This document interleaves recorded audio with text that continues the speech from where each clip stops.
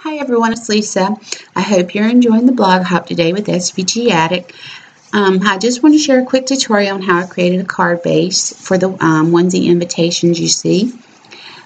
When you purchase the baby boy collection from the SVG Attic website, you're going to get two onesies in that collection. One is plain to use as a banner with clothespins, and one has holes in it to run twine through for a banner.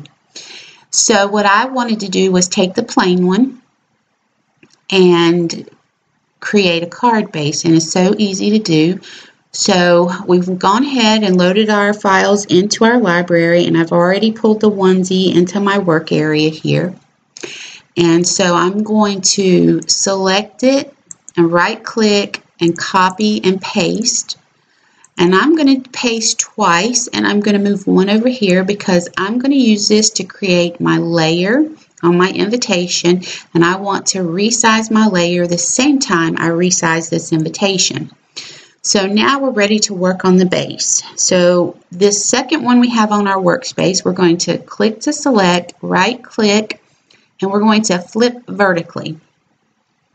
Now this one I have right here at the bottom, I've already lined up to the bottom of the mat, and I've lined the sleeve corner up to the edge here. So I'm going to do the same thing with this one, and I'll tell you why.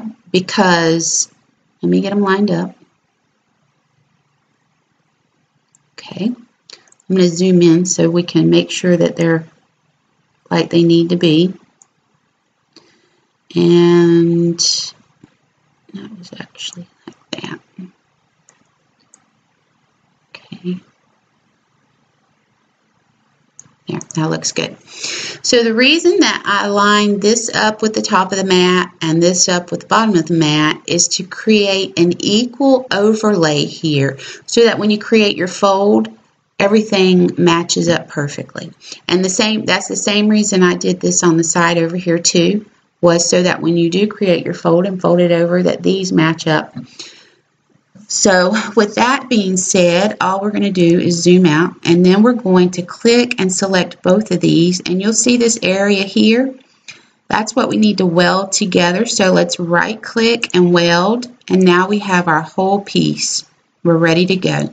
Now you can cut this like it is and use your scoreboard to create a fold here, or you can actually put perforated lines there, and I'll show you how to do that real fast. What I like to do is have my, where I'm going to have my fold, I like to line it up on one of these dark lines, so when I go to put my line here, I can see it. So choose your draw line, and then just come down here to this line, select, and draw a line straight across there. Then come up here to your select, go over here to your line style window, click it, select your draw line, choose the perforation you want, which I go with this one here, and you see once you click it, there you have it. So you're going to do the same thing on this side also.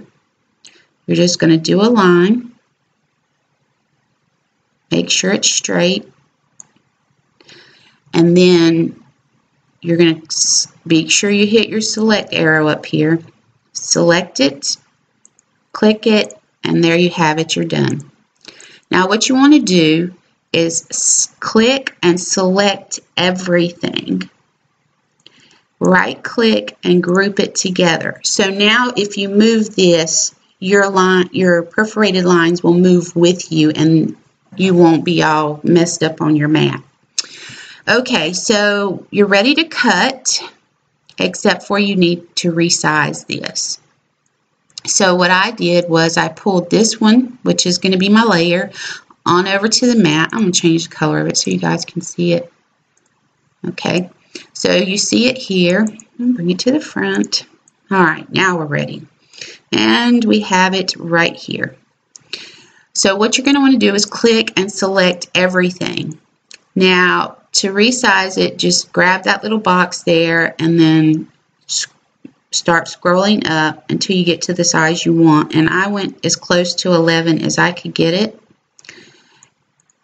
So there you have it. So now that I have this on here, I want to go ahead and create my layer.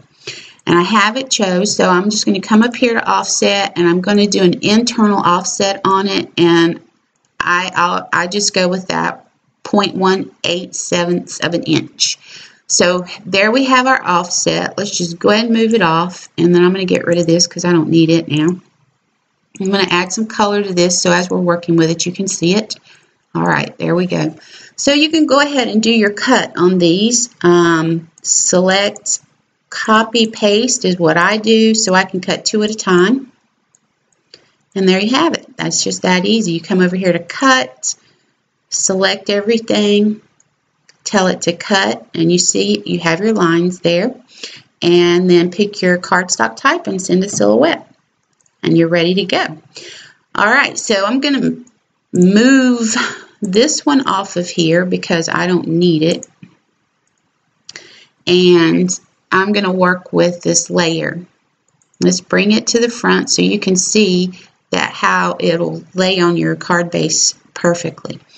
So I'm going to move this card base off over to the side, and whenever I'm making something, I always just move whatever I've cut over to the side in case I need it again.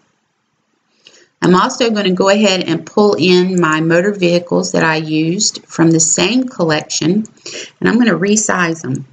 So click and select them, grab the little box and scroll up, and it'll resize them. I'm going to go down a little bit more.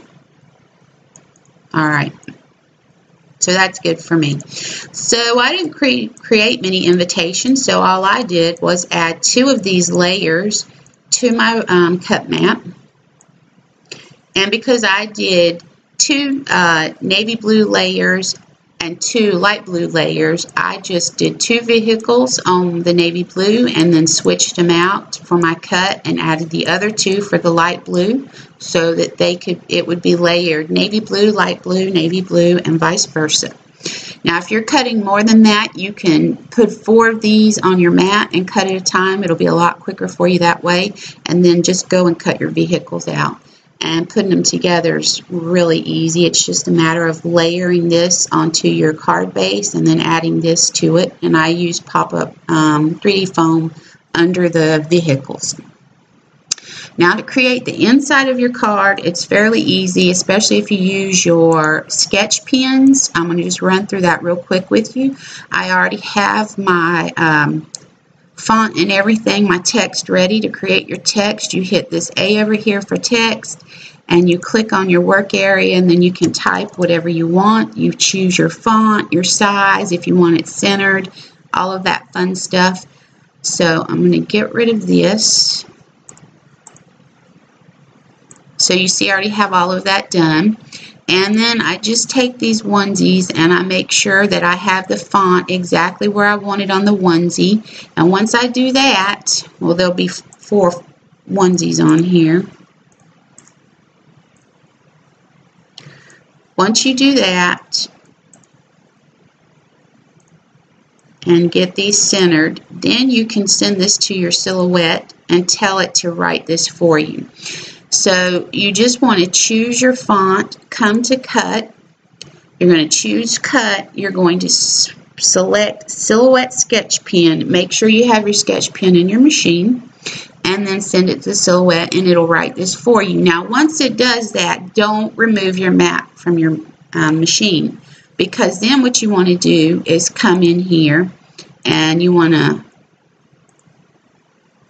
put no cut on the text you have, and you want to choose instead your onesies and make sure that just the outline is there, and then you want to change your blade out in your machine or change your pen to your blade, pick your card stock type, and then send a Silhouette, and that's how you do it. It's that easy. It'll cut around that then. So then all you have to do is put this in your invitation and you're set to go. So I hope that's helpful. And I hope you enjoy the rest of the blog hop and have a great weekend. And thanks.